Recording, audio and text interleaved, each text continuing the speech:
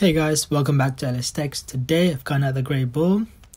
This is a very simple Streamline build. It's actually called Streamline. It's very simple. It's not any heavy loaded stuff. It's just very simple, easy to use. But yeah, let's begin with the video. As always, first of all, make sure you have a fresh, clean install of Kodi. You want to come all the way up to settings. Come down to system settings. Scroll down to add-ons. And you want to find unknown sources. Make sure you enable that. It's going to give you a pop-up warning. Don't worry about that. Just hit OK because we need to enable this for us to download these add-ons, programs. You want to come down to File Manager. Click on that. Scroll down to Add Source. And now you want to type in exactly what I do. Don't make any mistakes, then you're going to have problems afterwards. So make sure you take your time, look at it carefully, and type it in properly. So make sure you've done it properly without any mistakes, and then you just want to hit OK. Come down, give it a name. I'm just going to put a dot in front so it'll show at the top, so it's much easier for me to find. Gonna hit OK. Then you want to scroll back again, and you want to scroll all the way down to add-ons. Click on that, and in the left hand top corner you can see this open box. You want to click on that, so I'm going to click on that, and you want to come down to install from zip file.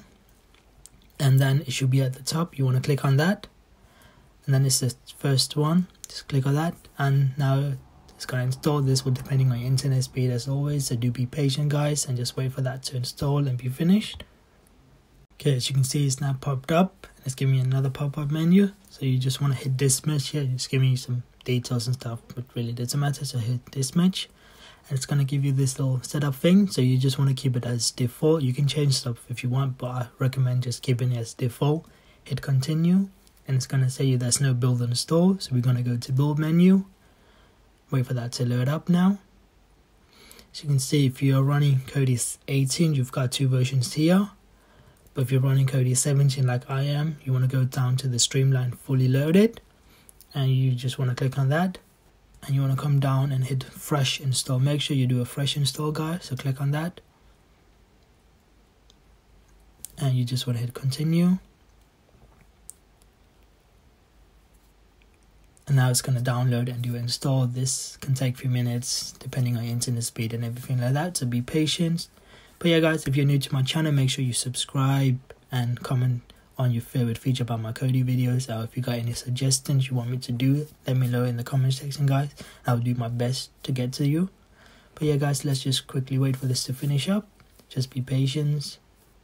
Okay, it's now finished downloading, and it's asking you to force close down Kodi. So you want to do that, make sure you force close Kodi, and then you just want to reopen Kodi. So let me do that. So when you reload Kodi, this is how it's going to show up. It's going to take a few seconds. Just going to be adding some stuff. Don't worry about that.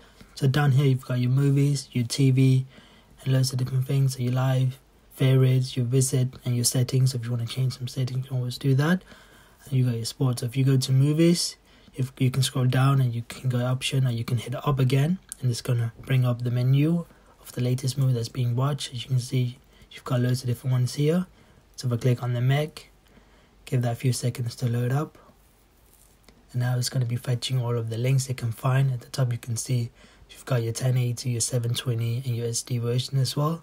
As you can see, it's finding really many, getting it just over 200. So 288, that's a lot.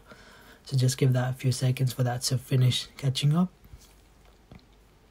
So you can see we've got at least 3 1080p videos, so that's really great.